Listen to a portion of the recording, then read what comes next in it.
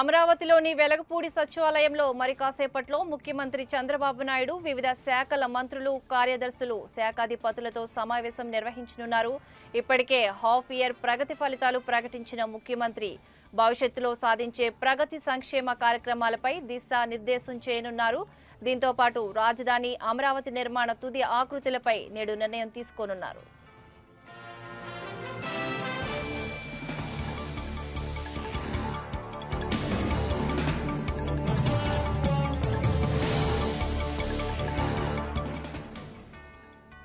అమరావతిలోని వెలగపూడి సచివాలయంలో మరి కాసేపట్లో ముఖ్యమంత్రి చంద్రబాబు నాయుడు వివిధ శాఖల మంత్రులు, కార్యదర్శులు, శాఖాధిపతులతో సమావేశం నిర్వహించనున్నారు.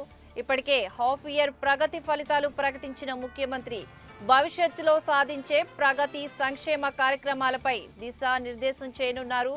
దీంతో పాటు రాజధాని అమరావతి నిర్మాణం తుది ఆకృతులపై నేడు నిర్ణయం తీసుకోనున్నారు.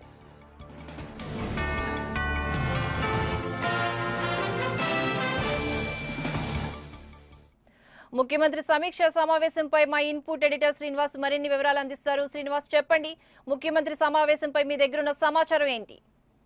3 కీలకమైన సమావేశాలు ఈ రోజు ముఖ్యమంత్రి చంద్రబాబు నాయుడు నిర్వహిస్తున్నారు. ప్రధానంగా రాష్ట్ర ఆర్థిక అభివృద్ధికి సంబంధించి ఇప్పటికే రాష్ట్ర విభజన తర్వాత అనేక ఆర్థిక సంక్షోభాలు ఎదుర్కొన్న ఆంధ్రప్రదేశ్ ను పూర్తి స్థాయిలో ఆర్థిక పరిపుష్టి కలిగిన రాష్ట్రంగా తీర్చిదిద్దాలని ముఖ్యమంత్రి ఆలోచనకు అనుగుణంగానే ఎప్పటికప్పుడు ప్రతి క్వార్టర్లో కూడా 3 నెలలు గడిచిన తర్వాత దీనిపైన సమీక్ష జరపడం, ఇప్పటి వరకు చేసిన అభివృద్ధి కార్యక్రమాలు, సంక్షేమ కార్యక్రమాలు, వీటికి నిధుల సమీకరణ, దీనికి సంబంధించి ఎప్పటికప్పుడు యాక్షన్ ప్లాన్ సిద్ధం చేస్తుంటారు. ఇప్పటికే 2 క్వార్టర్లు ముగిసిన తర్వాత 3వ క్వార్టర్కు వెళ్తున్న క్రమంలో ఇప్పటి వరకు ఈ 2 త్రైమాసికాల్లో సాధించిన ఆర్థిక అభివృద్ధికి సంబంధించి ఈ రోజు జరుగుతున్న సమావేశంలో కీలకంగా చర్చిస్తున్నారు. ఇప్పటి వరకు ఈ 6 నెలల కాలంలో కూడా సాధించిన ఆర్థిక అభివృద్ధికి సంబంధించి ముఖ్యమంత్రి కొంత అసంతృప్తిగా ఉన్నారు.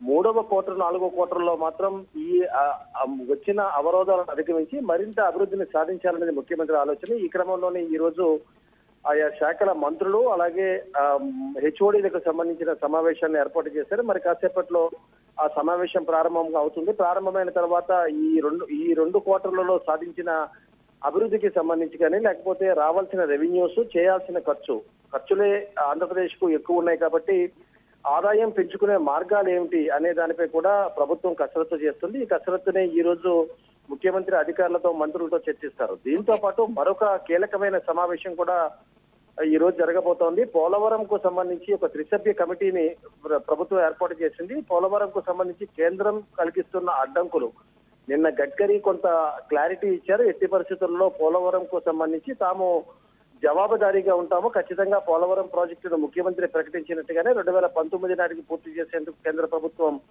పూర్తి సంసిద్ధంగా ఉందనేది చెప్తూనే ఇప్పటి వరకు పోలవరంకు సంబంధించిన అన్ని నిధులను విడుదల చేశామని చెప్పారు. అలాగే 22వ తేదీన ఆయన స్వయంగా రివ్యూ చేయబోతున్నారు. సో ఈ అంశాన్ని కూడా ఈ 3 సభ్య కమిటీకి చర్చించడం, అలాగే ఇప్పటి వరకు అక్కడ ప్రాజెక్టు బాధ్యతలు నిర్వహిస్తున్న కంపెనీతో పాటు మరికొన్ని కంపెనీలను అక్కడ చేర్చే క్రమంలో ఒక కన్సార్టియం ఏర్పాటు చేయాలని ముఖ్యమంత్రి ఆలోచన ఉంది. అదంతా కూడా ఈ రోజు జరుగుతున్న 3 సభ్య కమిటీలో చర్చిస్తారు. ఇక 3వ ప్రధాన అంశం రాష్ట్ర శాసనసభ అలాగే హైకోర్టు భవనాలకు సంబంధించి వీటిని చాలా ప్రెస్టీజియస్ గా భావిస్తోంది ప్రభుత్వం.